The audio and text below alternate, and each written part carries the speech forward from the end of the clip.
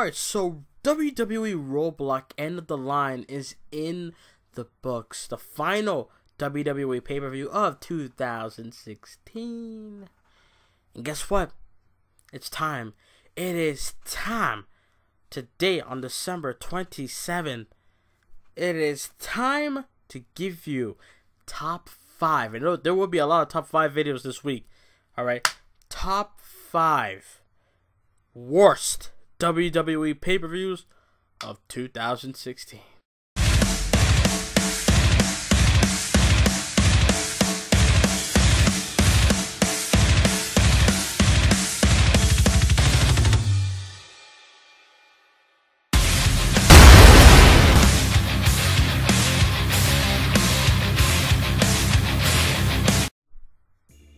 And number 5 has to go to WWE Hell in a Cell presented by Monday Night Raw on October 30th, 2016.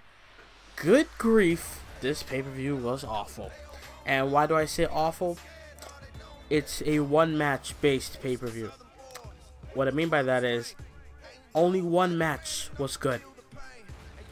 When you watch a pay-per-view, every minute, every second, every hour is supposed to be worth watching. It's supposed to be breathtaking. It's supposed to be like satisfying, right? Hell in the Cell was not satisfying.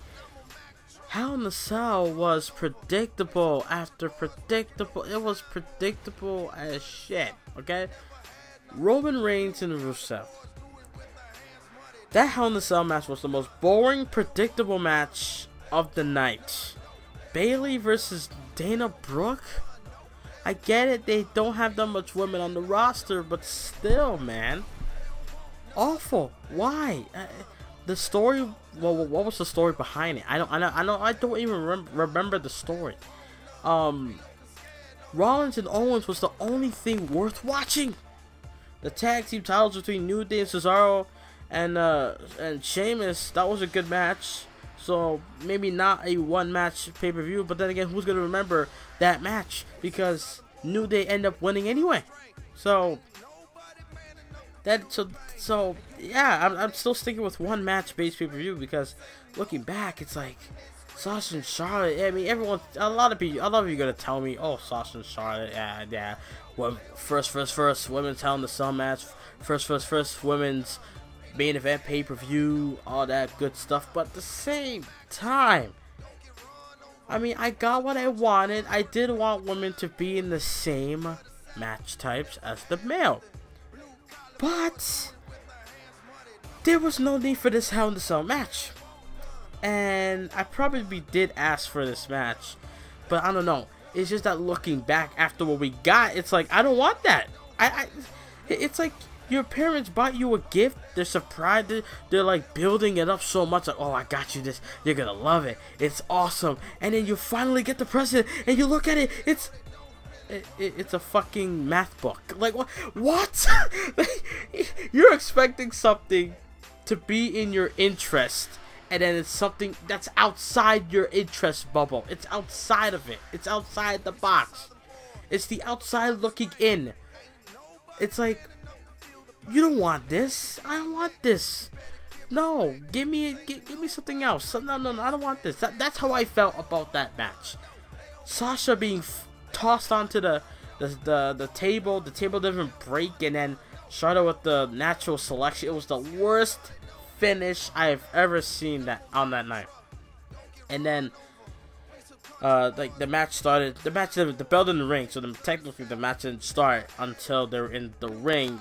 You know, Sasha Banks, after like 5 to 10, 15 minutes, doing that dramatic thing, like, oh, she's gonna be carted out of the arena. And then a second JoJo was about to say, here's your winner by forfeit, and then Sasha was just like, no, I'm gonna Daniel Bryan WrestleMania 30 myself into this, gonna get off the stretcher, fight my way back inside the ring, and Charlotte wanted to do a superplex onto the table, but then Sasha Banks pushed out, and then she just pushed her down, and it was a nasty, ugly fall. Like, Hell in the Cell, just awful. And it was presented by Raw. What do you expect? What did you expect? All right, so that's number 5. Number 4, Roadblock End of the Line. This is recent, but at the same time, it's necessary. Okay, like I said, it should be from every minute, every hour, every second, from the beginning to the end. The pay-per-view should be worth watching. Guess what? I did say to me though, 50-50. It was 50% good, 50% shit. But guess what? It's not supposed to be that way in reality. If you're a paying customer and a company is producing a new product, shouldn't they make sure that the product or whatever plans they have for it is good enough for you to use your money to buy that product? So meaning, if you want to watch Hell in the Cell, or sorry, Roadblock, I should say, if you want to watch Roadblock and you don't have the network, but you're gonna get the network, or you're gonna, for some dumbass reason, you buy it on pay-per-view for like $60, shouldn't the WWE make sure that the storyline and the writing and the build-up is worth your money? So again, 50-50 ain't good. I'm sorry. And I mean, the women's Iron Man match wasn't good until the end. It wasn't good until the end, okay? And I'm not saying this because of me. I'm saying this because everyone else is saying it. Everyone else is saying, oh, you know, the match was good till, you know, Sasha Banks was holding on for dear life, and then she tapped out with 3 seconds left to go, tying up between her and Charlotte, and then Charlotte had her in the submission hold again. Sasha Banks was bleeding from her mouth or nose, and then she tapped out. Charlotte became a 4-time women's champion. And then Owens and Reigns was a boring, sucking the life out of you match. Pittsburgh was awful. Pittsburgh was just awful. The Royal Rumble 2014, you were good, but then Roadblock, I mean, then again, it's Monday Night Raw. I don't know, but I mean, yeah, sure, the Cruiserweights, the match, it was decent, and then Neville coming back, that was good. He came back and turned heel. That was a great move. And then, you know, to me, Sami Zayn and Braun Strowman, that was a good situation. Strowman beating the fuck out of Sami Zayn, and then Mick Foley about to throw in the towel, but then Zayn was like, no, no, no. And then he was able to survive the 10 minutes. And the opening match, Cesaro and Sheamus winning the tag belts. That was great. So, and then Rollins, when they got to Rollins and Jericho, and then after the Cruiserweight match to Sasha and Charlotte, that's when they got shit. So, like I said, it shouldn't be 50-50. It should be at least 90 to 100% good. That's how it's supposed to be. So, Roadblock End of the Line has to be on this list as top 5 worst WWE pay-per-views of 2016. Number 3. Oh, it has to go. It has to go to Fastlane. Fastlane, Jesus Christ. Was this pay-per-view good at all? Is it worth watching? No, it's not. Fastlane was garbage. Garbage. Fastlane was just a big fuck you to you. That's basically what it was. It was basically a girlfriend dumping you in the nastiest way possible. Fastlane was like Donald Trump winning the U.S. presidential election. Okay, it was that awful. Like, when you think of a pay-per-view, when you finish watching a pay-per-view and it's gone by at least a week or two, you look back at that pay-per-view and you're like, those were good moments, good things on that show. But I always hear people talk about WrestleMania, even though it was shitty, there was still some good moments. Royal Rumble or every other pay-per-view except for Fastlane, because Fastlane is that bad to where nobody wants to talk about that. Do I need to mention anything? Reigns winning was awful. Reigns doing the WrestleMania pose, like when you win the Royal Rumble. You know, you're posing at the WrestleMania sign and the pyro goes off. That was awful. Ziggler versus Owens. How many times? Brie Bella versus fucking Charlotte for the Divas title. Jesus Christ. Oh my. There's so many negatives. Yeah, sure, we had AJ versus Jericho, which was good. New Day and Edge and Christian was good until the League of Nations ruined it. Maybe the opening match, Sasha and Becky against Tamina and Naomi, that was good. And then after those segments, everything else was, they had R-Truth versus Curtis Axel, man. Do I need to say more? Go back and you'll see. I'm not bullshitting when I say that. I remember everything on the top of my head. I am not using no research, nothing. I'm remembering everything I've watched this year. And Fastlane, oh my god, I'm getting a headache already just thinking about it. Number 2 is Extreme Rules. Oh my god, no. Extreme Rules. Yeah, sure, we had Reigns versus AJ Styles, but at the same time, for God's sakes, we had an Asylum match. We had an Ambrose and Asylum match. We had a potted plant, a mop, nunchucks, and other bullshit weapons that was there. A 2x4? Really? An Asylum match. Need I say more? Need I say more? Huh? No, I don't need to say more. Okay? Extreme Rules was just boring. New Jersey crowd was awful. I'm sorry. There's nothing good to look back at that pay-per-view.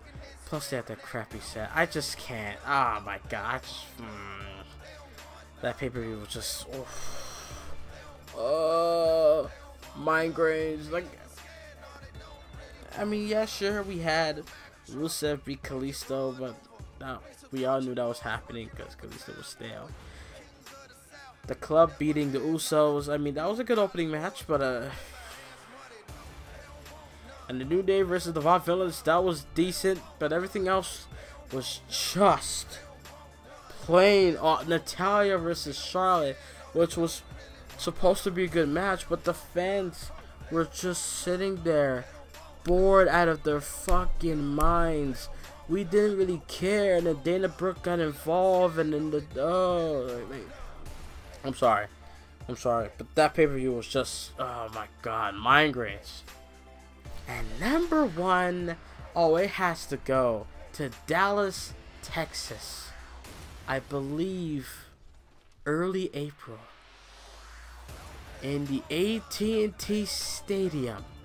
WrestleMania. First of all, they lied about the attendance number. It was not 1,000. It was not 100,000. It was not 100,001. It was around in the mid 90s. Okay, mid 90s. Okay, that's where it was, in the mid 90s. Mid 90s. Okay, of people being attending to the show, basically. Like, and The Rock. Oh my god, The Rock. That's the only thing I can remember.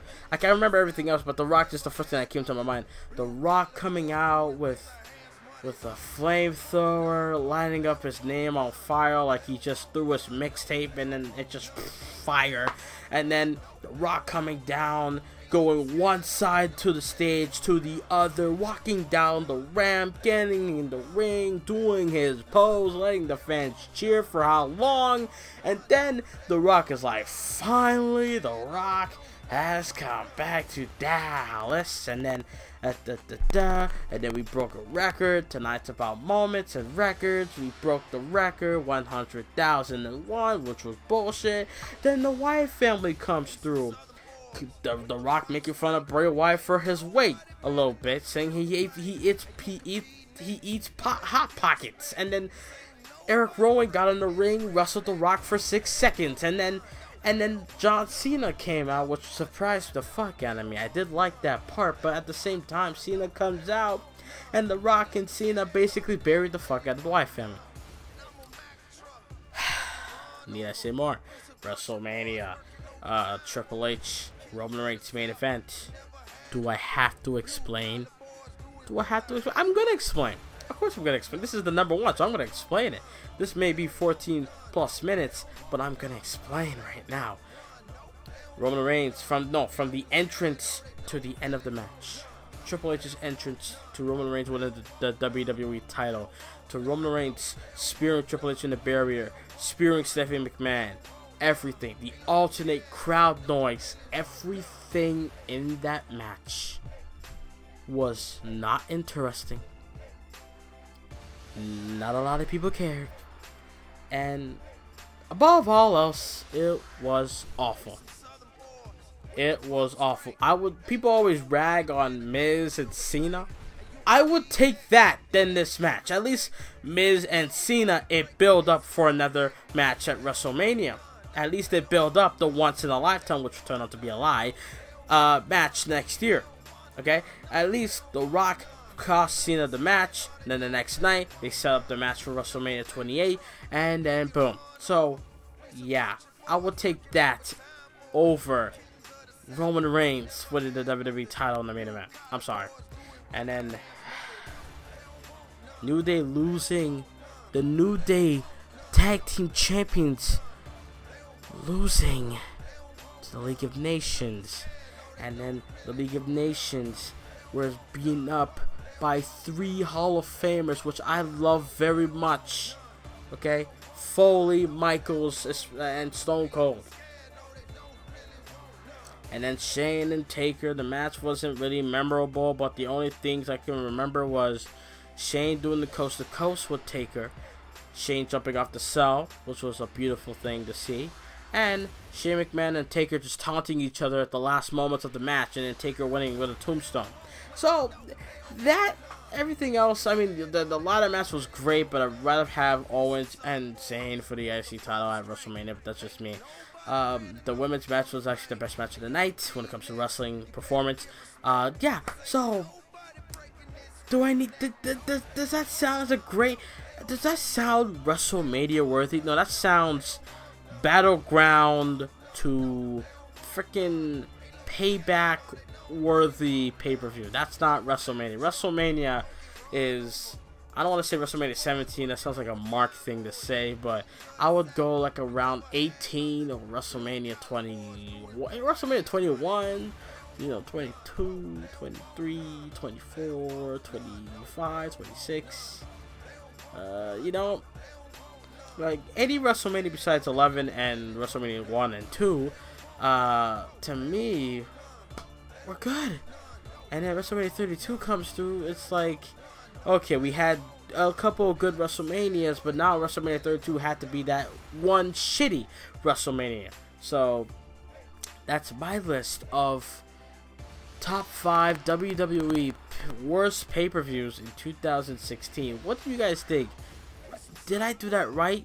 I'll leave a poll on top right of your screen where you can vote on did I pick the right pay-per-views, yes or no? Do you agree with it, yes or no? You know, you can vote or leave your comments down below. Leave a thumbs up. Hopefully 2017 pay-per-views will not be all that shitty. I am out. Thank you for watching and Happy New Year.